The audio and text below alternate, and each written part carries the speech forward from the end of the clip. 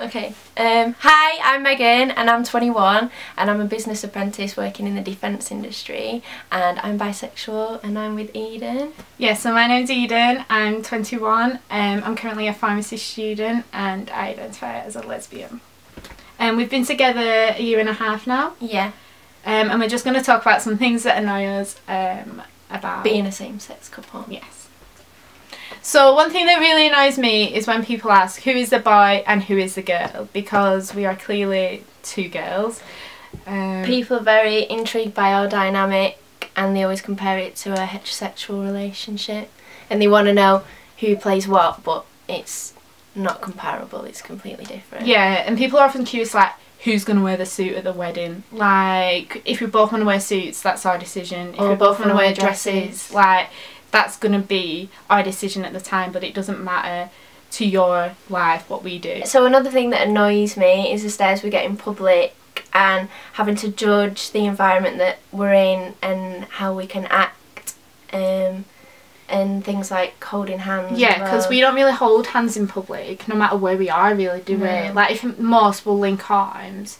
And I don't think it's because we've, like, personally been attacked because of it, but I think we just feel uncomfortable, don't we? We've been together a year and a half now, so... You just don't know what people are thinking. Yeah. Or, because I know one of my friends was holding hands with a girlfriend and she had someone come up to her and start calling her disgusting and things like that, and you just don't want to risk it if you're not... But then you think that you should, and you should do it in front of people to normalise it, and then show all the younger girls and boys that could, like, that are low-key, will be like, oh, gay, but don't know it yet or whatever, that, oh, that is alright, so then they don't think, oh, can I do that, can I not? They shouldn't even think it's an option. So there's a lot of things that bother me about being a bisexual, and I feel like people don't realise how much bi-erasure is real, and they don't think that biphobia is a thing as much as homophobia, but you always get told things like, oh, you're so greedy, like, just pick one, or if you're bi, then why don't you just have an easier life and be with a boy than be with a girl, like, why are you making it harder for yourself? And people always want threesomes, usually boys say that, and people also accuse you of being actually lesbian, but you come out as bi because you're trying to soften the blow and not make it be as dramatic. And also people think you're more likely to cheat because you've got a double chance of cheating because you've got more to choose from, so people don't think you're loyal. And there's also this weird mentality of, oh, say if you're seeing a boy and they'll be more bothered if you left them for a boy than for a girl, because they don't think that girls are as much of a valid relationship as a boy, and then when you're with a girl they'd be more bothered if you left them for a girl than a boy, but it just doesn't make sense. Like, everyone's equal and it's just the same. Not that obviously we would leave them for, like, a cheat or whatever, but yeah, so I think, like, one thing that's bothered me, like, identifying as a lesbian, is that I never actually say, oh, I'm a lesbian. Like, I'll say it with around people I'm comfortable with, but I feel I often just go for gay, so I say, oh, I'm gay, because I don't know what it is, there's quite a negative connotation with the word lesbian, and I don't know why, but I know me, a couple of my friends we always just say we're gay, and it can be an umbrella term, I guess, but yeah, so that's one thing that I wish I was more comfortable in saying. Also, I feel like people always rub it in saying, oh, you're really lucky nowadays, like, no one cares, like, it's not as bad as it used to be, but people don't realise there's a lot of casual, like, underlying homophobia still floating around, like people using the word faggot is like an insult, and, oh, that's gay, or you're gay, like, dyke, yeah, or shut up you dyke, stuff like that. Like, that's not how the word should be used. Yeah. And yeah, people use them as, like, dirty words and they're not, and they use them as offensive words and they're not, and I feel like in the playground it's still quite common that like, people should turn around to the kids and say, no, you can't use that word, this is what it really means, but people don't. I don't think people even realise, they don't even register it. Yeah, and I mean, like, the other day when we were at my house, my brothers, they're all younger and they're in high school, and one of them said gay, called him gay, one of my other brothers, and my mum had a go at them and said, you know, that's not how we should use that word, blah blah, but, and we knew it weren't malicious, he had no idea what, like, he was saying and what an insult it was in that sense, but I think there's just no understanding of it, is it? And kids don't care really. Like, we were saying this, where we were like, your little sister the other day, she had a friend round and she introduced me as Meg's girlfriend, and a friend didn't even bat an eye. She just said, okay. Like, they don't, they don't care. Kids don't care. Like, they're the best people to tell, and they shouldn't see it as a big deal. Like, you should just say, oh, this is my girlfriend, and they'll go, all right, because they learn homophobia, whereas if you nip it in the bud before they can learn, like, bad behaviour and connotations towards it, because it's a learned behaviour, definitely. I think people need to nip it in the bud before they, like, get to high school. Then they can correct their friends if they're like, oh, that's gay, then they can say, actually, and I think people should be more confident in correcting people.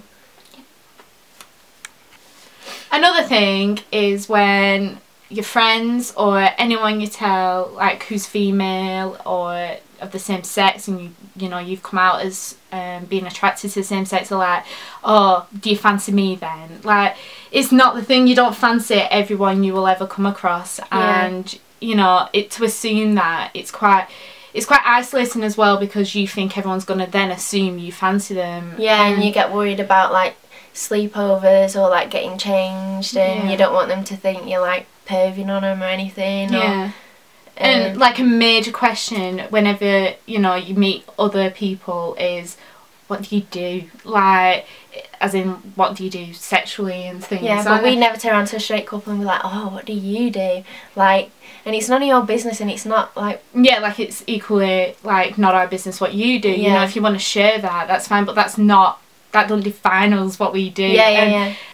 Another thing that winds me up is when people find out, and then you notice sort of changes in the behaviour towards you that they didn't used to do, like calling your mate just only subtly, like mate, as though just laying down the rules, like, oh, we're just mates, by the way. But then you notice that when they talk to other people of the same sex, it's all, oh, hun, babe, baby girl. So besides all the annoying things that go on, there's a lot of good things, and we can a lot of still positive things. live a great life. We're not disadvantaged at all. No, I mean, like, when we've come out to both, like, families, they've both been really good about it, haven't they? Like, and our friends. Our friends have all been really good, mostly. But it's also a learning curve. Like, you do get upset if you do lose friends and things do change, but you've got to think. But it highlights the bad people. It highlights the bad people, and you don't want them in your life, do you? If they're gonna be like that.